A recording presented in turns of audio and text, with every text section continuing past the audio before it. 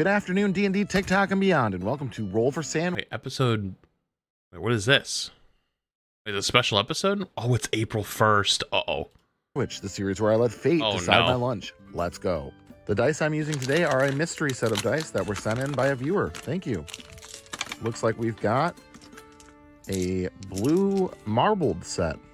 Awesome. All right, let's roll for bread. 6, sourdough. Okay. Chat, I see hot dog buns in here. Am I going to admit this to you? I'm going to admit this to you. Chat, when I was in college, I've done it since then. Not very often. Like, very, very rarely. Only like when I haven't gone grocery shopping for a while. But I ain't going to lie to you. You ever seen the iCarly episode of the spaghetti tacos? You know what I'm talking about? You ever seen it?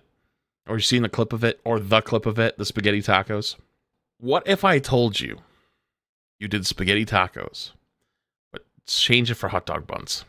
Low key, hot dog buns are like $1 for a pack, or at least for a long time they were. Like $1 for a pack, and then pasta was like, you know, depending on like store bought, $1 for a box, and then some butter, salt. You know, you could have basically 2 days of like pretty fire dinner for like $8. It was so good. That was like my, yeah, I've been having a tough week meal. And it was actually fire. It was so good at the time. I don't know. I've done it once or twice as I forgot. I didn't have much and I was like, dude, I'll just throw this shit together. Something I want. It was actually pretty good at the time. Toasted up. I don't regret it. A little bit of a weird color distribution. It's like the butter in the pasta plus the bun, it like absorbed it pretty well. It was pretty good. But it's crispy all over. All right, next up, let's roll for Maine. 12, butter the bread and re-roll. Well, I know those of you on the other side of the Atlantic. You could take it to the next level, and if you're really creative, you pop one of the buns into the microwave for like 8 seconds, just enough to like slightly warm it and to slightly make it softer, and that way it's a little bit more bendy and flexible, and you could stuff a little bit extra pasta in it. Atlantic will be happy about this one.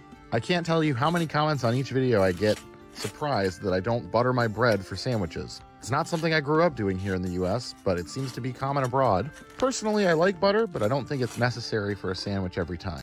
Who was I talking to recently about buttering bread? Was it Somnus? I don't remember. She said like she didn't like buttered bread or something. I don't remember what it was. All right, roll again for Maine. 12, butter the bread and re-roll. All right, I guess the fates decided I didn't do enough butter the first time. This has actually happened once before on the show. Unlikely pair of rolls, but not unheard of. So, all right, let's load it up with extra butter. Oh, no. All right, let's see what kind of protein we're going to add to this thing. That's a lot of butter. 12, butter the bread and re-roll. All right, the dice guys demand even more butter. No! This is really. It's a landmark episode today. Poor guy. Won't happen again.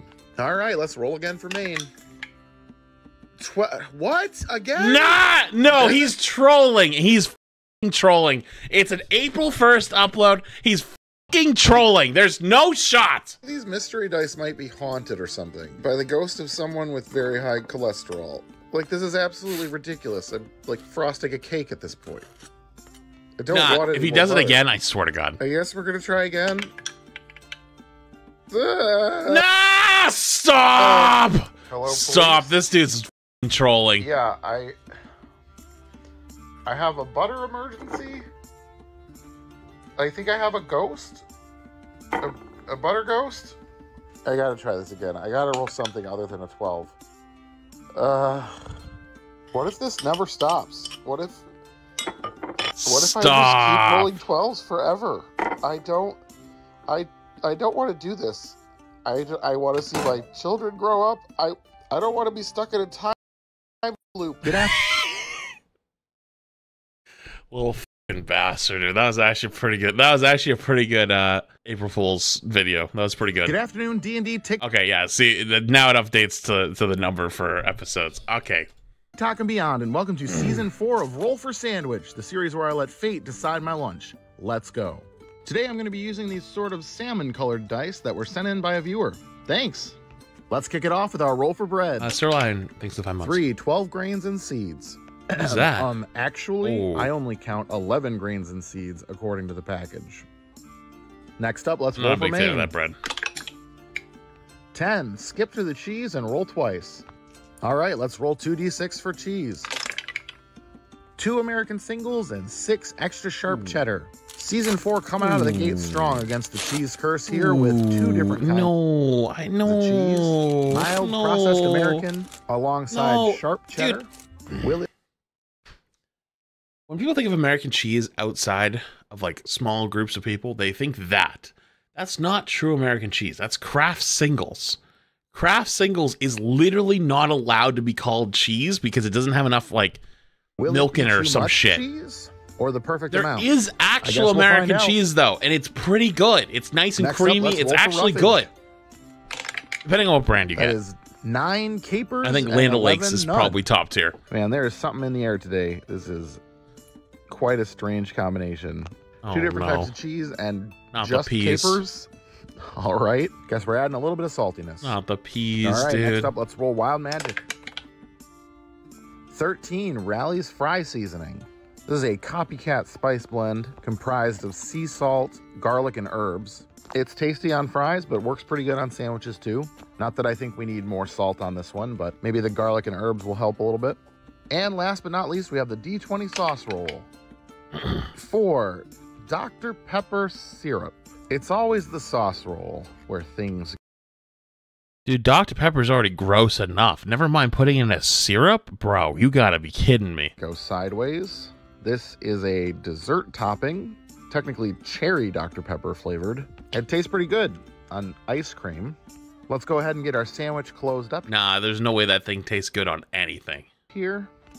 Dr. Pepper is so good. What do you mean? You've definitely never watched my soda tier list video, and I don't care. Toothpicks in. Maybe I've changed slightly since then, but I'm sticking to it. To hold it together, and let's get it cut in half.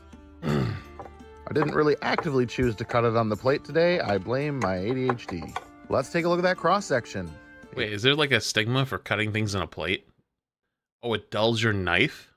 It's very flat. Starting off season 4 with something. It's interesting to say the least. Let's go ahead and give it a taste. You know, I expected to be punched in the mouth by Dr. Pepper flavor, but it's actually not incredibly strong. Maybe I didn't put enough for the taste to really come through. The 2 types of cheese here is indeed too much cheese, at least unmelted, and the capers and the Rally seasoning aren't doing a lot to save it. It's not the grossest sandwich I've ever made, but nothing about this sandwich makes me want to recreate it.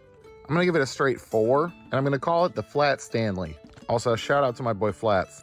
Wait, that's me. Wait, have I seen this one? Oh, I might have saw this one myself. Oh, I liked it. Oh, I might have. Oh. Wait, have I seen this one already? Dude, I feel like I'm literally like in the Twilight Zone right now. Watching Roll for Sandwich without us? Yes. Okay, I'll admit it. I watch not that often. I try to avoid it when it happens on my For You page, but sometimes I just have to. Sometimes I'm zoned out and I'm like, oh shit, it's Roll for Sandwich, and then I watch it, and then I go, oh shit, I'm not supposed to watch this right now because I'm gonna watch them all later. But I think I got tagged in this one a bunch of times. That's why I looked at it. I'm not cheating on you, dude. What am I was curious. I was getting tagged. I got tagged a bunch on it. I was like, dude, I gotta take a look and see. You know what I mean? Like, that's all. That's all. Oh. Good afternoon, D&D, TikTok, and beyond, and welcome to Roll for Sandwich, the series where I let fate decide my lunch. Let's go. Today's episode of Roll for Sandwich is sponsored by Armor Class 10. Armor Class 10 makes awesome t-shirt designs. Dude, I love that this guy's getting all the sponsorships, though. Feels good, man. As well as Magic the Gathering. I need to grow my TikTok a little bit more so I can do this. It's made by gamers for gamers. I have only ever gotten one sponsored TikTok, and I'll tell you, it paid like the craziest rate I've ever seen, and it flopped so hard. Like, it is easily the least viewed thing I've ever uploaded, mostly because they didn't listen to me, and I was like, we should probably do this instead, and they're like, no, we're gonna stick with this. And I was like, okay, well, it's your money. And so So it fell apart, but man, I hope he's getting the big bag. Check the link in my bio to browse their catalog and use code SANDWICH for 10% off your order. All right, let's kick it off here with our roll for bread. Yeah, TikTok sponsorships go burr. Sourdough. I really love this sourdough toasted. The problem is the slices are too long to fit in the toaster the right way. So it ends up looking like this. Let's roll for our main. That's why I gotta get a toaster oven. 11, roll 2d12. All right, rolling for 2 mains. 8 pickled bologna and 9 pepperoni. Pickled bologna is a little bit of a local delicacy here in Michigan, though I have to admit I've lived here my entire life, and before today I had never tried it. Luckily, I did read the package and see that there was a casing that needed to be removed, and once I did that, I started laying it out on my sandwich. And in the process, I snuck a little piece, and it's pretty I'm not gonna lie, I'm added acid and vinegar from the pickling process. Hang on, I'm in. Damn, not available. Oh man, the guy literally said local delicacy. Wait, really? Am I stupid? Luckily, I did read the package and see that there was a casing that needed to be removed, and once I did that, I started laying it out on my sandwich. And in the process, I snuck a little piece, and it's pretty tasty. The added acid and vinegar from the pickling process cuts through the fat of the bologna really nicely, and I'm excited to pair it with the spicy pepperoni. Next up, let's... spicy pepperoni? Hold up. Hold up. Spicy pepperoni? Hold on. Let's roll for cheese. 3 provolone. Pepperoni and provolone go together like peas and carrots. Also, now we've got a circular cheese to go with our 2 circular meats. All right, let's roll roughage. I haven't gotten provolone cheese in a while. It's time. Add it to the list. We're in. Continuing. 4 cucumber and 5 pickles. I always get a kick out of the times that we roll cucumber and pickle together. We're gonna add even more circles to this sandwich Italian with both batteries. The cucumbers and the pickles and add a nice little crunch. Now, normally I'm a dill pickle guy, but I've got these sweet and spicy pickles that I think I'm gonna give a try today, which I think will add some further complexity on top of the already pickled bologna. All right, let's hit it with a little chaos with the wild magic roll. 11, chicken salt. Chicken salt comes from Australia and is basically chicken flavored salt. They use it on French fries or chips typically. All right, and last but not least, we have the D20 sauce roll.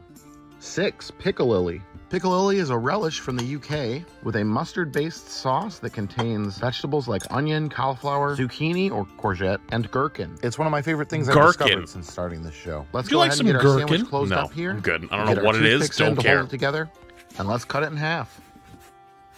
Real talk, chicken salt on macaroni will change your life forever. I've never had chicken salt. Now I want to try it. I think I looked for it one time and I couldn't find it. I like pickles. I like cold cuts. I like sourdough. Let's give it a taste. Oh, it's f***ing dripping. Yeah, this one's a winner for sure. The cucumber was a nice touch to add a little bit more crunch without adding any more acid. Can't really say the chicken salt was necessary on this one. We had a lot of salt already. But all in all, I'm happy with this sandwich. Easily the best sandwich of the season so far. And one I wouldn't hesitate to make again. I'm going to go ahead and give it a 9.7, and I'm going to call it the Toast Bologna because of all the circles. Thanks again to Armor Class 10 for sponsoring this episode. Damn. Have a great start to your week, and I'll... Okay, not bad.